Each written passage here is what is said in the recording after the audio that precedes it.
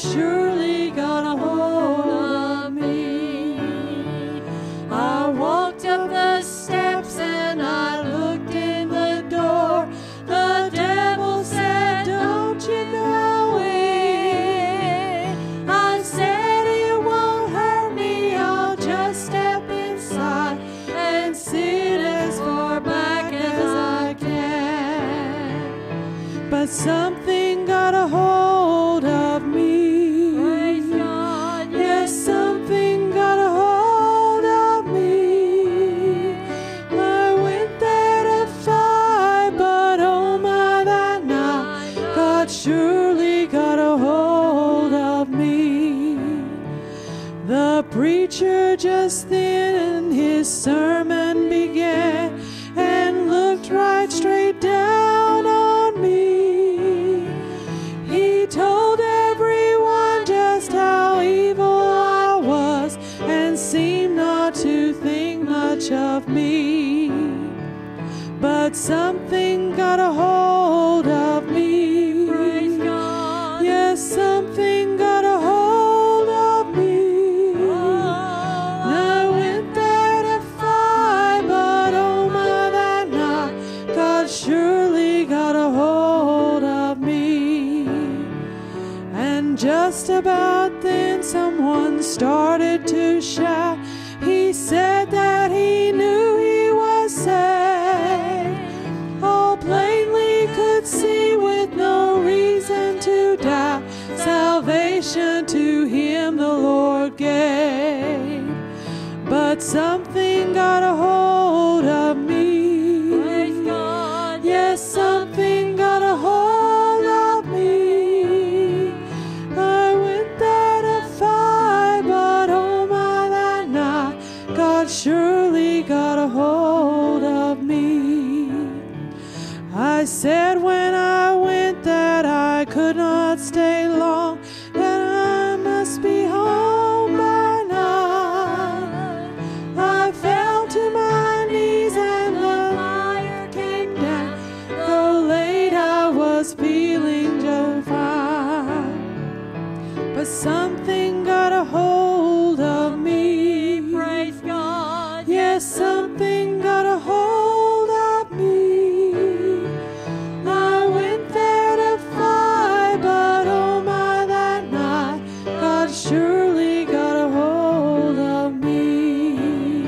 Oh, Something got a hold of me. praise God. Yes, something got a hold of me.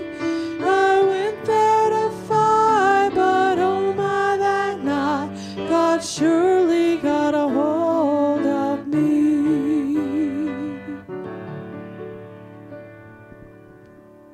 Amen.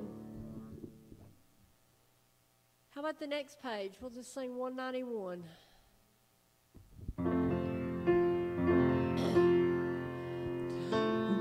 On the top of Mount Zion is a city, and the earth with glory it doth fill.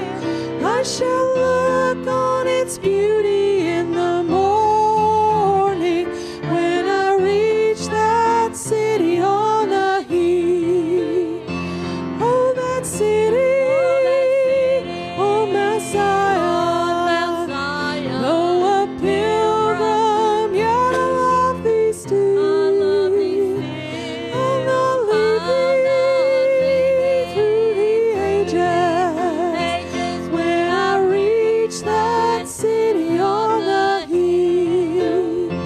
I'm invited to come home to that city, for the word says, whosoever will, and I'll find there a mansion for me waiting, when I reach that city on the hill. Oh, that city, oh, Mount Zion, though a pilgrim, yet I love thee still. I'll not leave thee through the ages, when I reach that city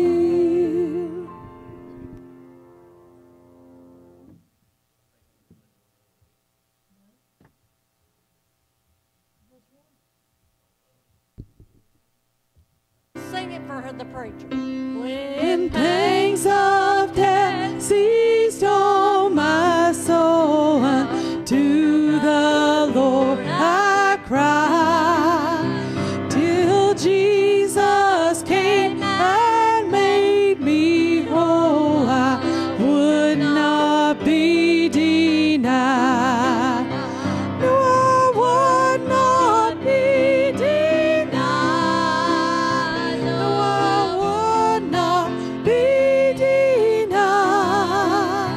Till Jesus came and made me whole, I would not be denied.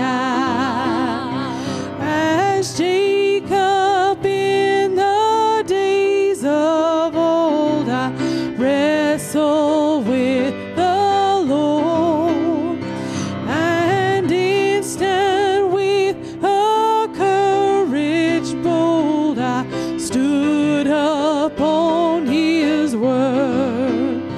No, I would not be denied.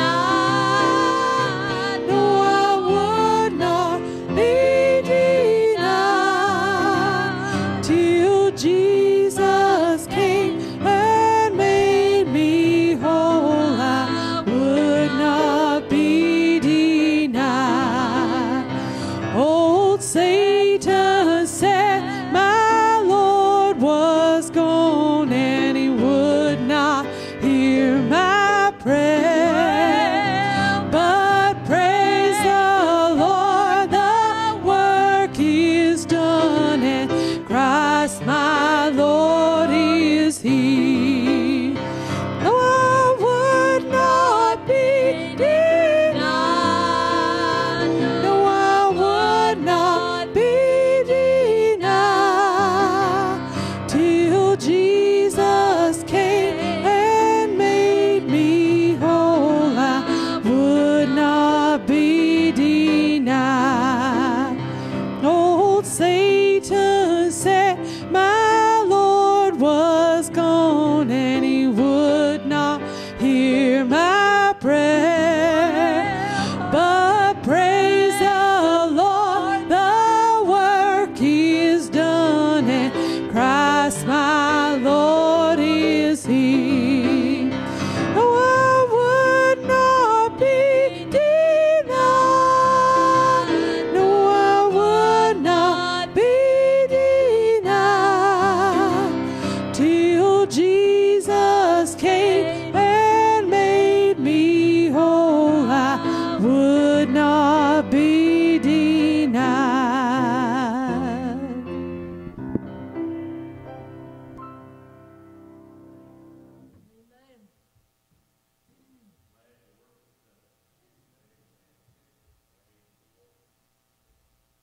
If we could put a thought tonight, it would be, we wonder.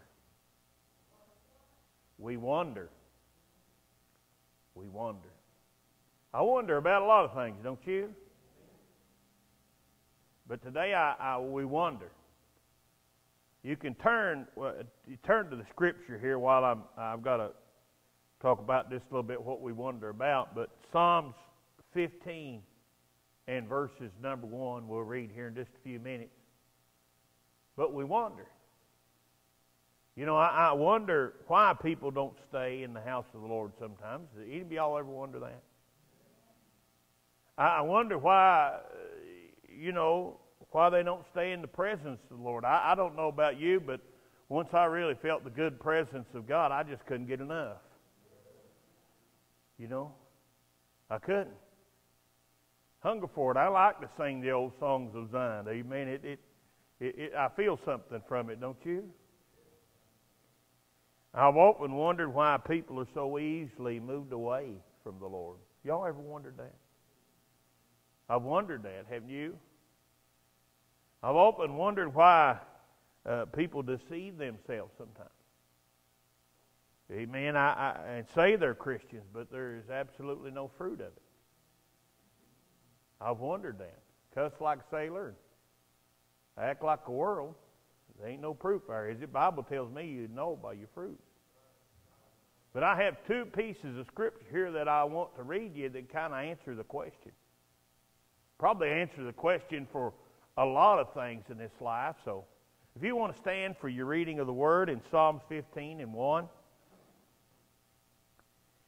And it says, Lord, who shall abide in thy tabernacle?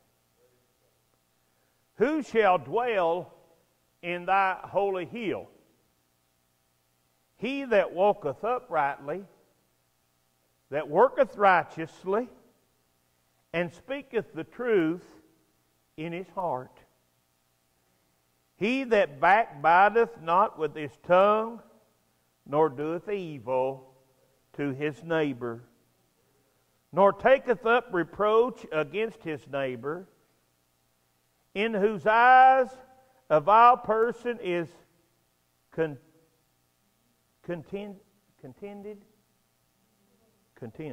Okay. But he honoreth them that fear the Lord. He that sweareth to his own hurt, and changeth not. He that putteth not his money to usury, nor taketh reward against the innocent. And if you got a pencil, underline this part. He that doeth these things shall never be moved. Brother Raymond, would you thank God for the reading of the Word?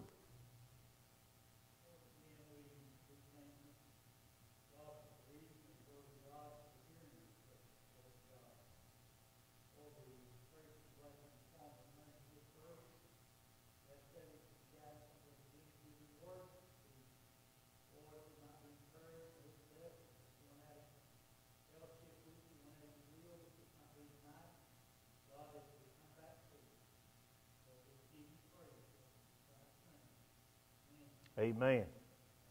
Turn your Bibles to the book of James and the first chapter, and we're going to read from the 22nd verse to the 26th verse. You don't have to worry. I probably am not going to hold you here all night. James 1 and 22. Just say amen when you get ready, because I'd like for you to be there. All right. Be ye doers of the word, and not hearers only, deceiving your own selves. For if any be a hearer of the word, and not a doer, he is likened to him beholding his natural face in a glass. For he beholdeth himself, and goeth his way, and straightway forgetteth what manner of man he was. But whosoever looketh unto the perfect law of liberty, and continueth therein, he being not a forgetful hearer, but a doer of the work, this man shall be blessed in his deeds. If any man among you seem to be religious, and bridleth not his tongue, but deceiveth his own heart, this man's religion is in vain.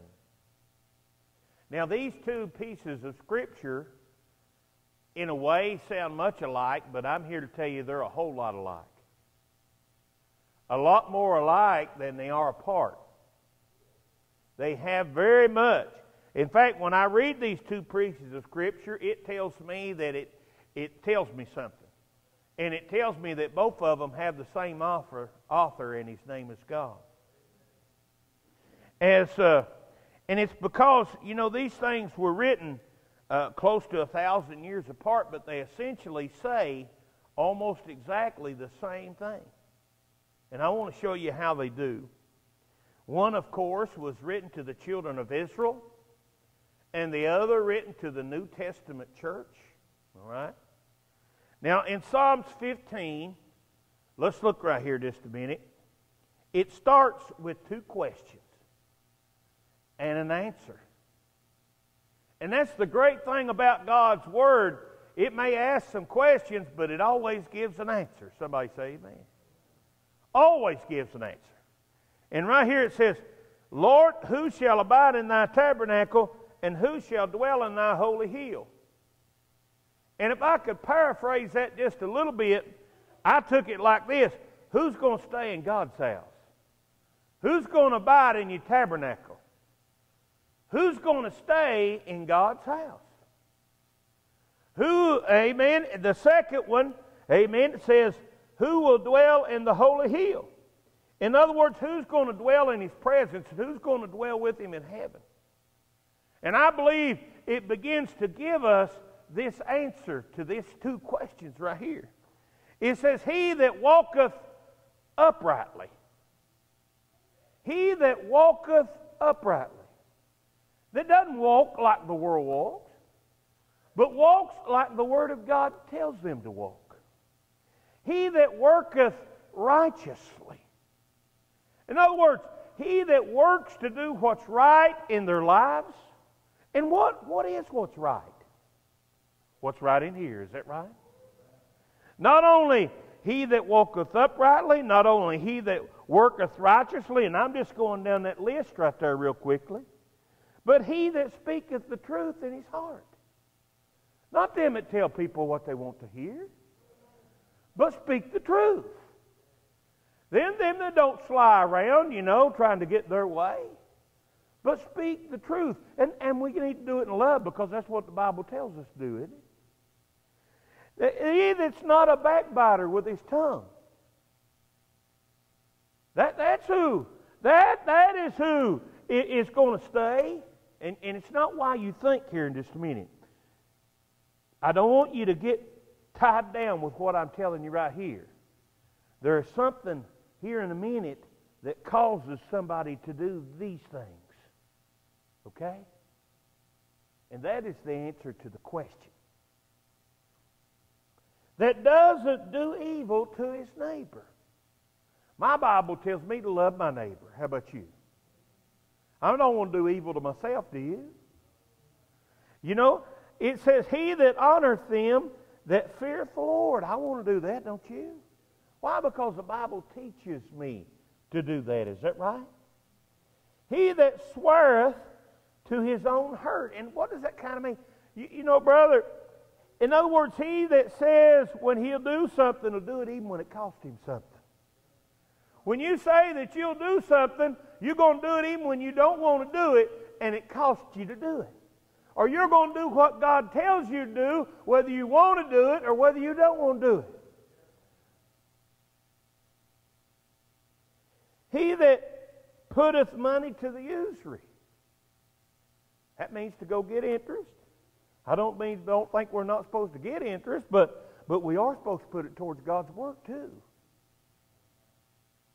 And we are supposed to remember the poor. Do you know how many verses there is in here about the poor? And what promises there is if you will remember the poor? There's a lot of them, isn't there? Nor taketh reward against the innocent. In other words, you don't use people and lie. And a lot of people take the innocent. Somebody say amen. And use them today. So the answer is this.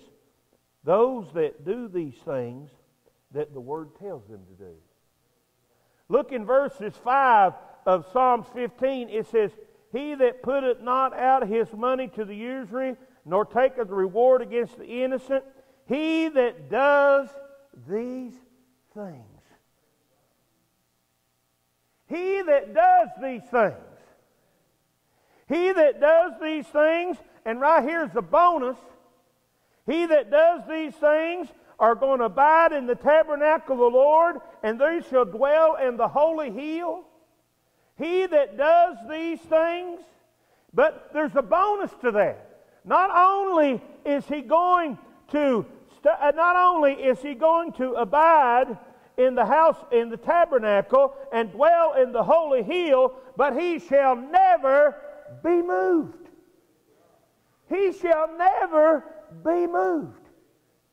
He that doeth these things. Now we're going to go over here and tie in James 1 and 22. And look and see what it says. The very first verse. But be ye doers of the word, and not hearers only, deceiving yourself. You see, brother, who is it that's going to stay in the house of the Lord or shall abide in His tabernacle? Who is it that's going to dwell in the presence of God? Amen. Or stay in God's presence or abide in His holy hill? Who is it that's going to do that? Who is it that's not going to be moved? Them that's not just hearers, but doers. Them that's not just hearers, but doers. You see, there's a lot of difference between a hearer and a doer. There's a whole lot of difference. I'm here to tell you, when we hear some of the things in this Word of God, we just want to be a hearer. Y'all ever feel that way? You just want to be a hearer? Yeah. But there's some things in here, I don't much want to be a doer. Do you? But brothers and sisters, I'm here to tell you, we can't pick and choose what we're going to hear and let run out the other ear, and what we're going to hear and what we're going to do. What we're going to do. But now here's another part. Now I told you, I don't know how long, it may not be long at all. Let's read down here. For if any be a hearer of the word and not a doer, he is like a man beholding his natural face in a glass. How many of y'all ever read the Word of God, you just see all the good or the bad in your life? It'll show you all about yourself, won't it? Isn't that right? That's what he's talking about. Being a hearer and not a doer. You read this and you behold yourself in a glass, but then you go on and forget what you look like. Somebody say amen. And not a doer, he is like a man beholding himself in a natural glass, for he beholdeth himself and go his way instead of God's way. And go his way. Makes a choice to be a hearer instead of a doer. To be a hearer instead of a doer. And when he makes that choice to be a hearer instead of a doer, and straightway forgetteth what manner of man he was. You see, you can be a hearer and a doer, and then a hearer and a not doer. From what that tells me right there. But boy, there's some good news. We'll skip on down to the 25th verse. No, we're not skipping. That's right where we're at, I think. But whosoever looketh into the perfect law of liberty and continueth therein. In other words, they continue to make that choice. I'm going to hear the Word and I'm going to do the Word. I'm not going to hear the Word and behold it and see myself and then go my way. Because then I'm going to forget who I am, who I was, is what it's saying. He being not a forgetful hearer, but a doer of the work, this man shall be what? Blessed in his deeds. So if you and I today, if we will make a choice not to just be a hearer, because it's easy to hear. How many of y'all ever heard a message and you said, man, that's what I need to do? You ever heard that? I've heard that, ain't you? The Lord convicted your heart and you said, you know what, I need to do that. If I could just do that. You've heard that. And there's times you've heard them and you become a doer. And then they sometimes, you know what you did? You was just a hearer. You decided, well, you know,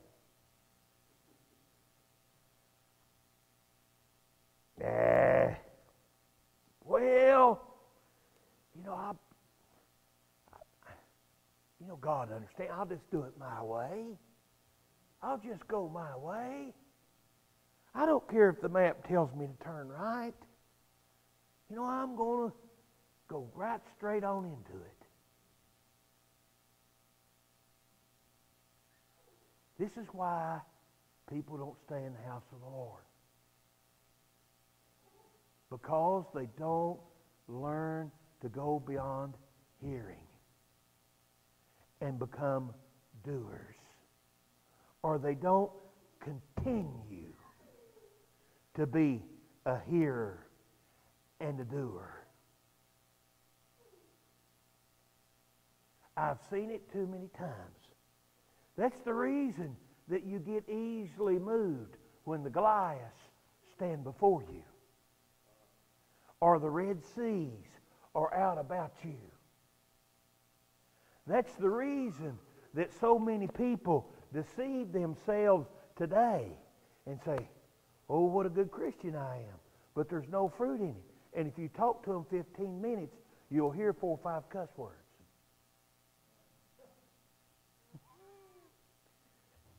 And from the abundance of their heart, their mouth speaketh. So what their heart's on ain't nothing about God. That's the reason that their deeds are not blessed. Remember the last part of that verse? That's the reason everything's going upside down for them. You see, you and I must continue. It's not what we were yesterday.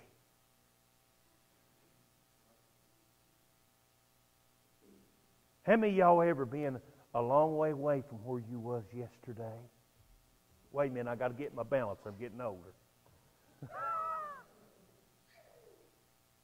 How many of y'all ever looked up and found yourself a long way away from where you was yesterday? And why was that? Because you wasn't doing what you're supposed to be doing. Y'all can say amen. It doesn't hurt. It doesn't.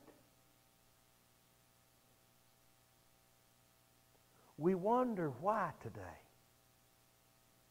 I can tell you why. Because people need to be hearers of the Word and doers of what they hear. Not hearers and go on their way. Because that's what we so often do. That's all right. You can say amen. You're guilty, like I am too. Go ahead. Amen, Brother Jimmy. Amen. Amen. Praise God. Why? Why? I'm going to continue. That means going on the same way that I should in God, continuing. I want to continue to hear. I want to continue to pick up this Word. I want to continue to let it cut me and mold me and shape me. Amen. To that my walk is uprightly. That my work is righteous. That when I speaketh the truth of the heart. That I'm not a backbiter with my tongue. Praise the Lord, that I don't do evil to my neighbor. Amen. That I honor them that fear the Lord. Amen. That I'll do what I say I'm going to do, even if it costs me. Praise the Lord. That I don't use nobody nor lie. And if I do them things, amen, if I let this tell me to do them, it's the letting this, it's being the doer that does it. Do you understand that? Then I'll stay and I'll abide in the tabernacle of God or the house of God. Amen. You know what? I'll dwell in His holy hill. Praise God, I'll dwell in His presence. You know, that's God abided in Zion, did He not at that time? Isn't that what it said? And glory to God, I want to abide in His presence, don't you? I'll not be deceiving myself, and I'll not be easily moved.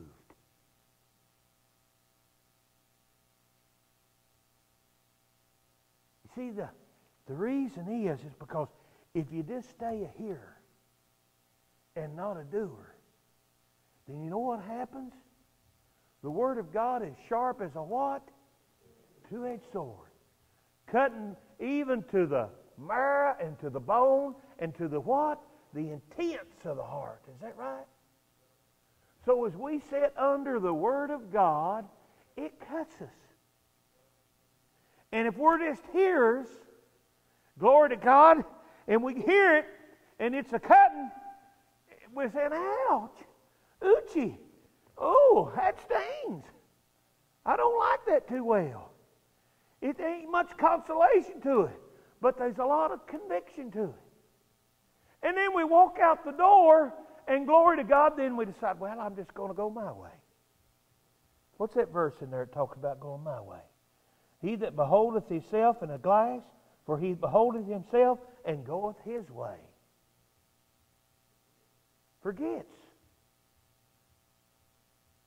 Don't put God in the place He needs to be. One. Forgets. And when they forget, then they come back the next week and you ain't going to sit there and get beat over the head forever. You either going to change or try to change, or glory to God, you're going to say, man, you know, I don't like the way he spits and yells and carries on. And glory to God, I don't like this. And you know, they sing too loud. Or you know, the pew ain't soft enough. Or praise God, the bathrooms wasn't clean. Or you know, I'm going to find some reason. Or it's just too long.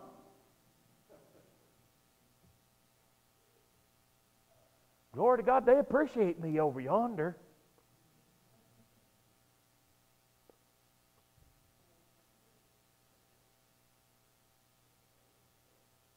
You and I today,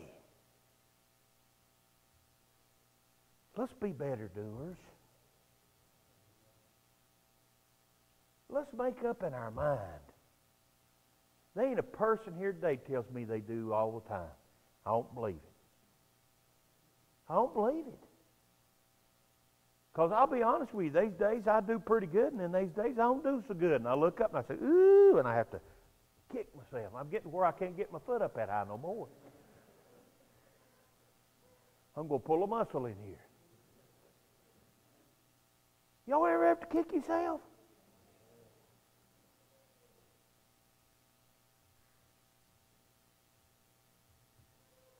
But when you and I hear the word and say, okay, how's that apply to me? What I need to do? We don't say, boy, Sister Shirley needs some fixing. Looky here, look here. I believe I'll shine that over on her a while. You just need to keep that to yourself.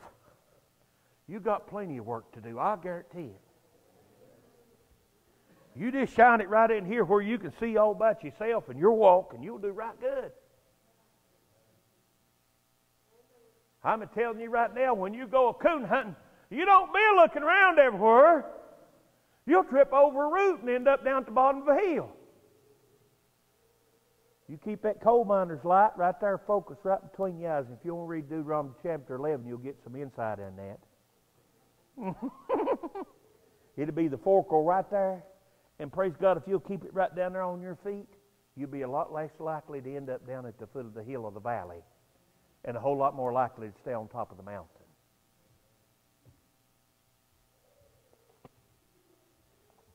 Yes, I am preaching to the choir. And I know that. But the Bible says, take heed lest ye let it slip. Now, I don't know about you. I don't know about you. But sometimes I let too much slip. Could you make me feel a little bit better and agree with me anyway? That's right, ain't it? So I tell you what what I want you to do with me tonight. I want you to pray for your brother and your sister and yourself and everybody, me included. I want you to pray for all. Because we all need to be a little bit better doers and not just hearers. And let us pray. Listen, let us pray for them young'uns. Let us pray for them that's going through the valley and all confused, and they've got a Goliath before them and a Red Sea, and praise God, and instead of turning where they need to turn, they turn all to their way. Because that's when they fall. That's when they get moved. That's when they get deceived and start thinking they're okay. Here we go. Let us all stand.